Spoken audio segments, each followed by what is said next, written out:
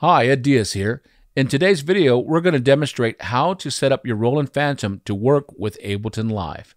All right, let's get started. So the Phantom is a USB audio MIDI interface for a multitude of digital audio workstations, or DAWs, one of those being Ableton Live. So if I want to get started recording the Phantom over USB using audio and MIDI, here's are some of the steps that I need to do. So first off, I am going to go ahead and I'm going to go to our Roland website, and I'm going to go to Products. I'm going to go to Synthesizers. I'm going to go to Performance Workstation. And once I am here, I'm going to choose one of the Phantoms. It doesn't matter which one, but choose yours. That's fine. And next, I'm going to go ahead and scroll to the bottom, and I am going to choose Downloads. Once I am in the Downloads area, and I'll make it a little bit bigger, I want to go ahead and make sure I grab the proper drivers for your computer platform. So you see here we have some drivers for Windows right there, and also the Mac, different Mac OSs.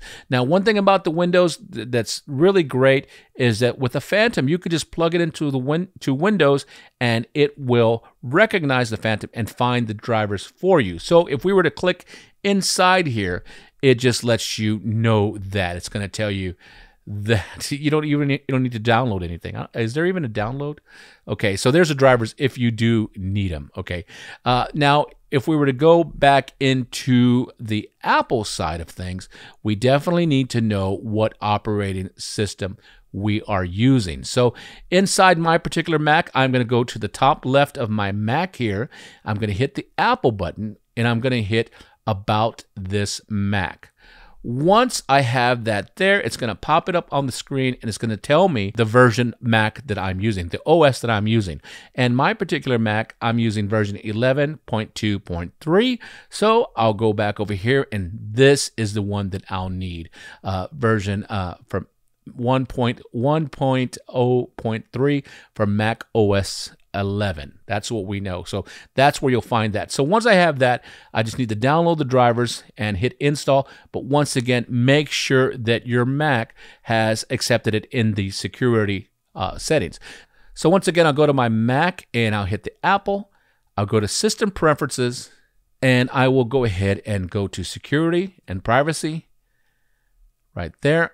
And I will go ahead and click on the lock and put my password, and I will make sure that selected is the Apple Store and identified developers. So Roland being one of those developers. So that's something good to know. And if you don't do this within 30 minutes of installing the driver, it will be kicked out. Just FYI. That's just something that you should know, and we've had users have that in the past. It's not a Roland problem. It's not an Apple problem. It's just something that you need to know.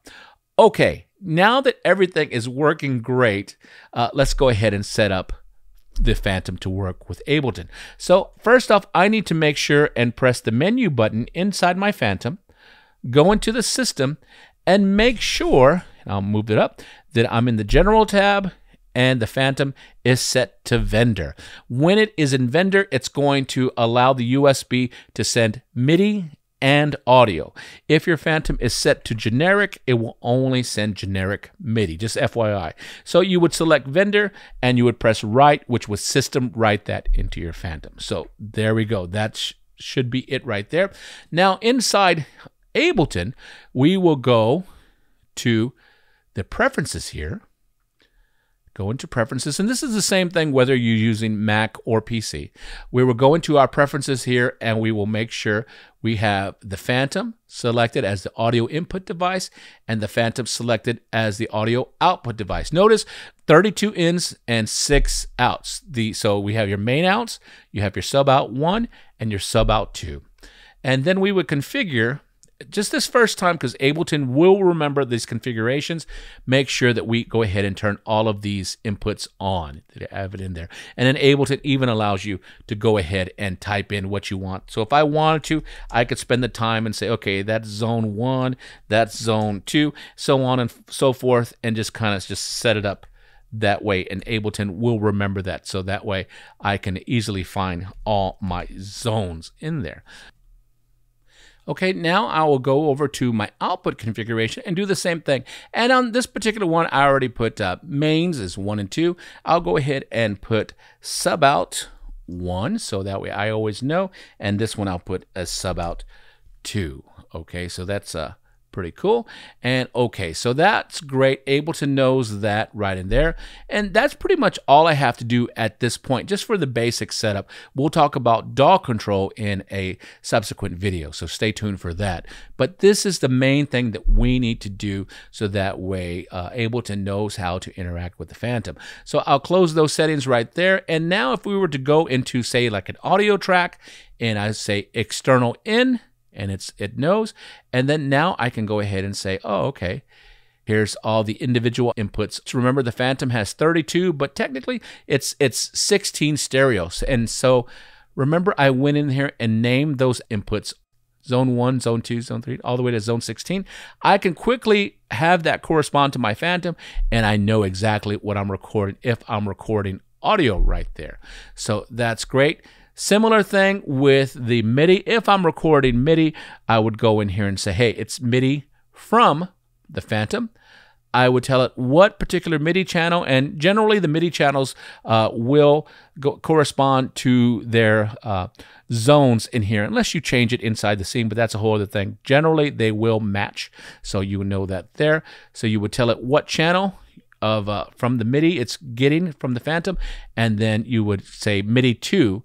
After it's recorded, you can go ahead and route that MIDI to the Phantom or some other thing, whatever in there. So that's something that's good to know. So these are just the basic configurations that I wanted you to be aware of. Once again, the most important thing is to make sure your Phantom is in vendor mode, and then go ahead and make sure you choose the Phantom as the audio in and audio output devices.